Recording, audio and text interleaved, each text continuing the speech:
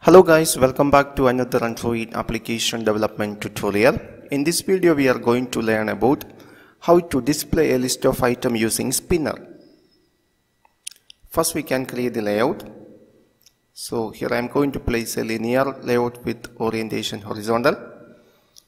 Now create constraints for the linear layout. Create a margin at the top.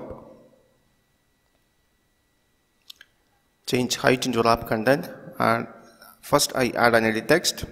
Now add a spinner. So we can place edit text first. Okay, now select the spinner. Change height into match parent.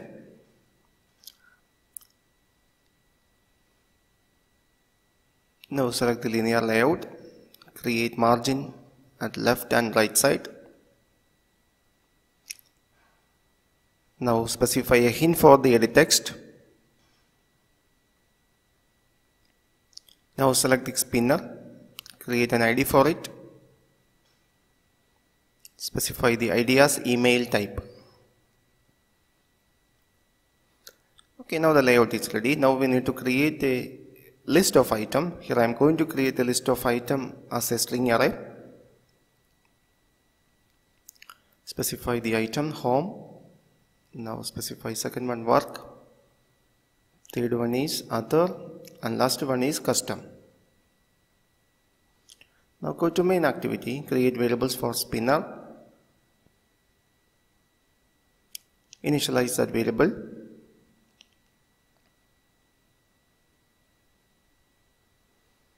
Now create the adapter for the spinner, new array adapter, create from resource.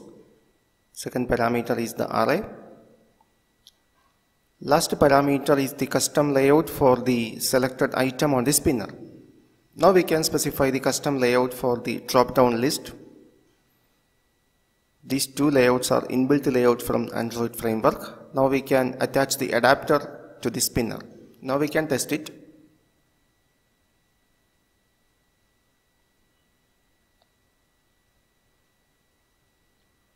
Add some email address. Now here these are the email type. So now we can learn about how to handle the selection event of the spinner. For that, here I am going to implement an interface on item selected listener, override methods, two methods on item selected and on nothing selected.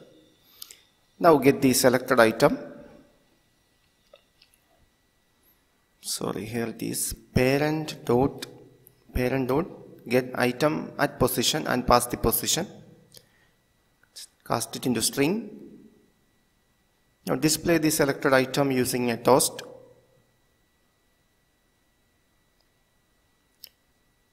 Email type.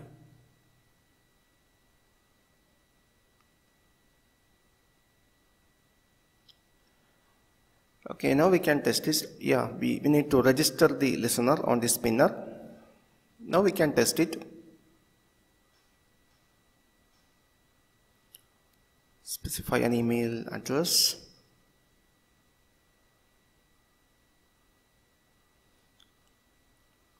Now I change email type into work. Now change it into other. So this is how we use a spinner in our Android application. I hope you understand the concept. For getting more Android tutorial, please subscribe this channel now.